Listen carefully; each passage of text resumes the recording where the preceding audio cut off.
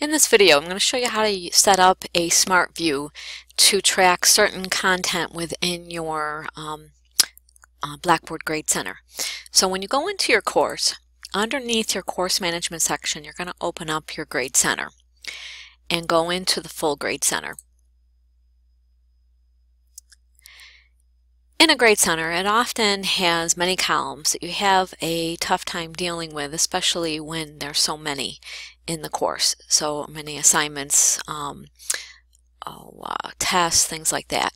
So what you can do is you can use the Smart Views to manage what you see within the Grade Center. So to go in to add a Smart View, you're going to go into Manage and go to Smart Views. Now there are predefined smart views that are already set up within the course automatically within Blackboard.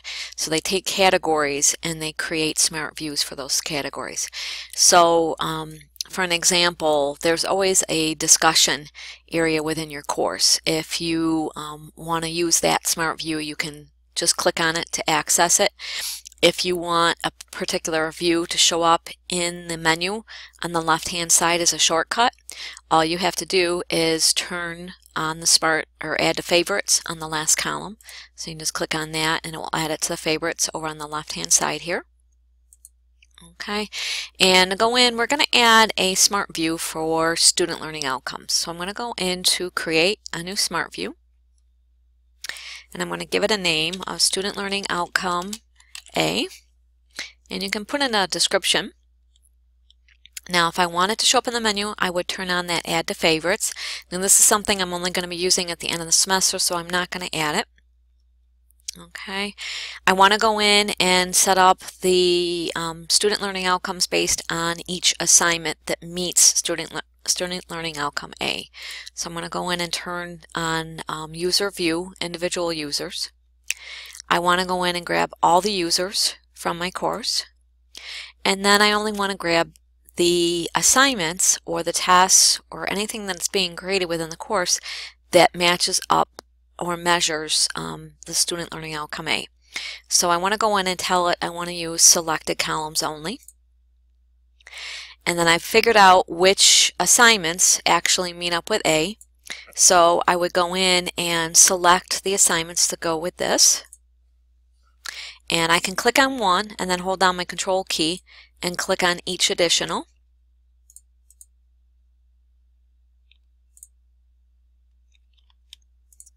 Now I can select a group by clicking on the first one and holding down the Shift key and clicking and selecting everything in between. Okay, so once I have the columns that I want in this view, I'm going to hit Submit. Okay, so now if I look down through my list, I will see that the Student Learning Outcome A is a view at this point. It is not in my favorites. It's not turned on over here. So if I want to see it, I would actually go into the full Grade Center, and then I would go in underneath Manage, Smart Views, and I would just click on the SLO A, and it'll let me see that particular set of assignments based within the course that measure that certain student learning outcome. Now what I can do now is I could actually go in and do work offline and download this, and it will go to an Excel spreadsheet. So I can actually download it and manipulate it and analyze how the grades were for that particular student learning outcome. So that's an option. Now if I decide that I do want this to show up as a shortcut over in the menu, I would go back to the full Grade Center, go into Manage, go back into Smart Views, and I can go to that particular one and I can just hit the star at the end, and that will automatically update it so it will show up over on the left hand side. I just have to refresh my screen or OK this.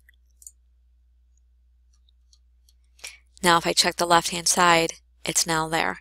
Now if I find that I need to add some columns to this, I can go back into Manage and Smart Views, go down to the Smart View that I want to edit, hit the drop arrow at the end of it and hit Edit,